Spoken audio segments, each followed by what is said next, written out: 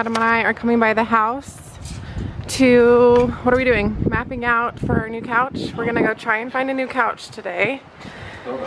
And we're gonna make sure that it's gonna fit in this space. So he brought his tape measure. We're also measuring to see what size washer and dryer we can fit in here. What is it? 26 and a half. That gives us quite a few options. Okay. Is that the same? Well, no, this is going to be wider. Yeah. 26 and a half? Yep. So. Show me what that looks like in here. It sucks. Space is built for a full size washer. I know. That's what it is. That's not so bad. So. Oh, yeah, that's not bad. To the end of the yellow. Oh, the end of the yellow, not the end of the tape measure. Correct, yeah. Yeah, I mean, it is what it is. Yeah. I was saying ask her for one that you can like take apart or something, which I really doubt.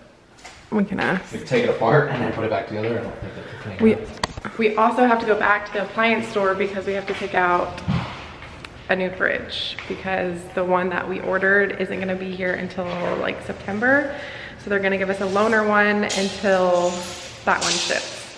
We got the Sub-Zero fridge and it's not gonna be here for a while. So it's kind of a bummer because we have this massive space for a Sub-Zero fridge and freezer. And I mean, the loaner one's not gonna be this big, obviously. So there's gonna be like a gaping hole there for a few months, but that's okay. So I think having the L on this side and then having it open on this side so it's not closed off from the entry, right? So let's go with, so that's 10 feet. So How many feet was that? 10.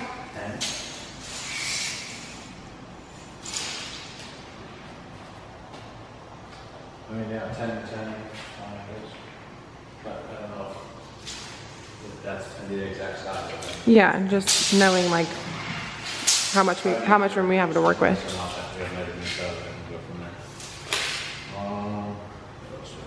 So this light fixture, when I picked it out, it was all cream beads and they're just a lot darker in person.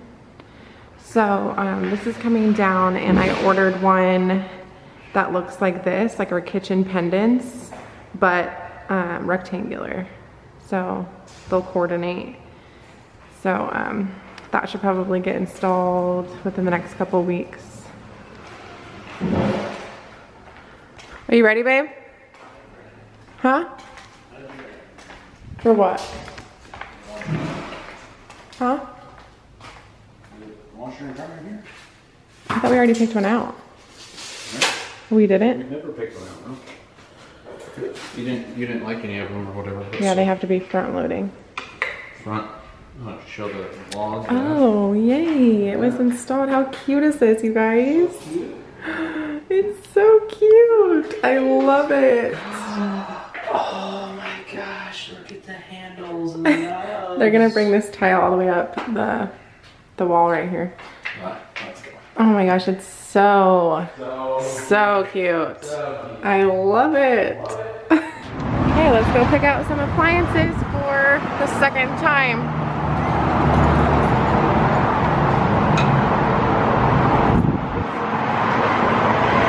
So this is the washer and dryer that we initially picked out, like a full-size stackable front loader. But those aren't gonna fit, so we're gonna have to pick one of these. They're a little bit more compact. I think that's what they're called, the compact stackable washer and dryer.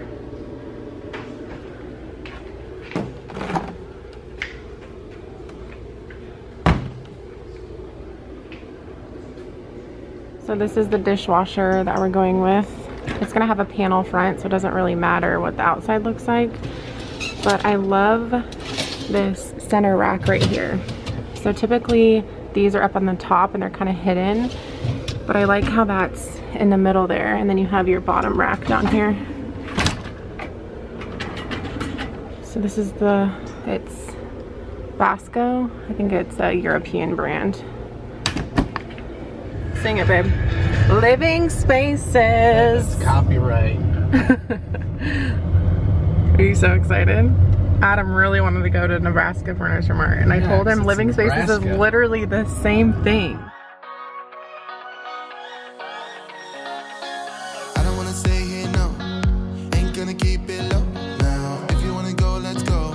Let's wrap it up and hit the road. I just got an awesome vibe, striking the winner post now. Liberty's on my mind. We've taken off, we've left the ground. You gotta understand that we get one chance, one chance. You will never regret the things that we'll do. 'Cause I wanna drive through the summer night, and when we are old and gray, we'll look back at this. So we like this style couch. I love the curved armrests. We're gonna do a different configuration though, and we're picking out fabrics for it. So I'm leaning towards this one or this one. And then it comes with pillows too, so we can pick the fabric of whatever pillow we want, even though I'll probably just buy ones from Target, but it's nice that they actually come with pillows too. Because we have a corner here that is 37, and also we have a corner here that is 37. If we add this one, it's going She's to be... partying today. Oh. It's 116 because we went shorter. We're trying to figure out the configuration for our house. So that's the couch we're getting.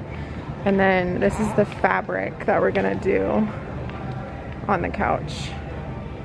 It's really cozy and soft. I know, Tatum, I'm sorry. I just fed her too, and she's like, not very happy.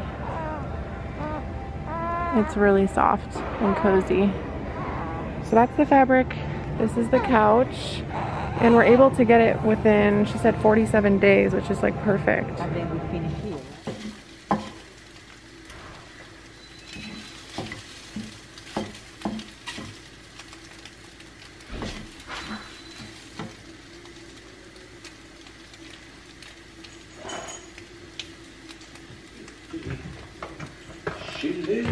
Scheduled for today, 1:45. Whenever you get here, just call us when you call. I mean, actually, you can go ahead and come on in from your ID and insurance card. Okay, thank you. You're welcome. Bye-bye. We have to go talk to someone at the house. Yeah, this isn't until later this afternoon, but I'm pretty sure we have thrush. Does that mean? It's really, really common. Hi you guys, it is the next day and I am about to head over to Tatum's pediatrician because I'm pretty sure either she has thrush or I do, or vice versa, or both of us. I'm not sure because I know the mom can have thrush and the baby won't have it, or you both have it, but my boobs have been hurting really bad, and it's not like a clogged duct feeling, it's this like zinging, sharp shooting pain, almost like lightning crotch when you're pregnant, but in your boobs. It's really hard to explain, but it's not that feeling that you get when your milk comes in, like you're let down. I know what that feels like. It's not that feeling. It's completely different, and it happens at any time. Like she could feed and completely drain my boobs and it'll happen like right after she's fed. It'll happen like it's happening right now, and she fed like an hour ago. So it doesn't matter when she's fed last, it happens whenever. So a lot of you guys asked on Instagram if that was normal, because you guys know I don't breastfeed for very long, or I haven't yet. This time could be totally different. I could breastfeed Tatum for a year, who knows, but I'm not super knowledgeable when it comes to breastfeeding. So I asked you guys over on Instagram, and a lot of you guys said it could be thrush. And so I looked on Google, and I do have a lot of the symptoms, and so does she. So we're just gonna go get checked out. I haven't made myself an appointment yet for my OB because you have to make 2 separate appointments. Her pediatrician cannot check me out. They can only check the patient. So I'm gonna make sure Tatum's okay, and then either way, if she has it or not, I'm gonna make sure that I don't have it as well. I have not made my appointment yet though. I'm probably gonna make it after her appointment. So we're gonna head over to her pediatrician and just make sure that she looks good.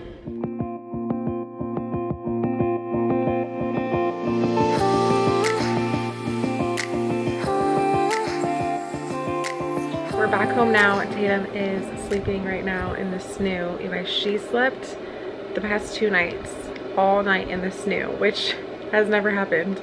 And she only woke up twice last night, so I feel pretty good today. But we are back home now from her pediatrician, and they checked her out and they said that she does not have thrush. So she's good, but that doesn't mean I don't have it. So I'm gonna call my OB first thing in the morning and see if I can get in either tomorrow or Monday. But a lot of you guys gave me some really good recommendations on Instagram. I'm using my Silverette nipple shields right now. Supposedly those help, and grapefruit extract is what my friend Logan told me to do, so I ordered some of that. But if you guys have any other recommendations, just in case I want to try and like get ahead of it if I do have thrush. But if not, I don't know what this could be, because this feeling is not normal, I don't think. So I am hoping to get some answers soon. I don't know if my OB is going to be able to give me all the answers I need. I might have to see a lactation specialist, but I wish I could explain the pain to you guys, because it is such a weird, like, burning, zinging pain. And if any of you guys have ever experienced it, please let me know what you think it could be, or tips or remedies on how to get rid of it. But I think I'm gonna end the vlog here. I hope you guys enjoyed it. Thank you so much for watching, and I will see you guys in my next one. Bye. If only I had listened for a